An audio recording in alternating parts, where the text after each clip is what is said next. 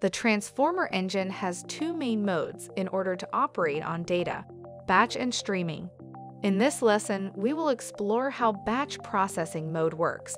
When we first set our instance at the Build a Transformer Pipeline lesson, we selected a sample pipeline, and we saw that it is automatically selected to streaming mode on our origin stage. That was a sample pipeline, and that is why it was already selected to streaming mode. It was set to streaming because the sample pipeline's origin stages expected new data to arrive in time. Let's look at another sample pipeline, Scala User Defined functions. We can see in general settings that the pipeline is set to batch mode by default. We have a raw data source which has a JSON file. The file consists of some students and their exam values. We have two processing stages, and then we write data.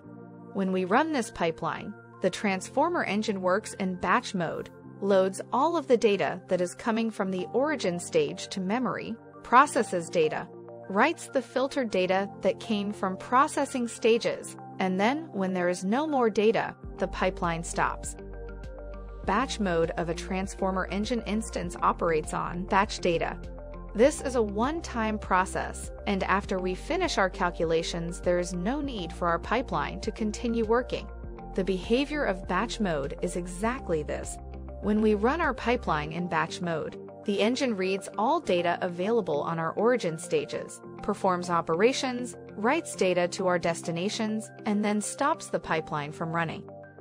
If we have a pipeline that requires us to work on data that is not changing in time, we should use batch mode for our use cases.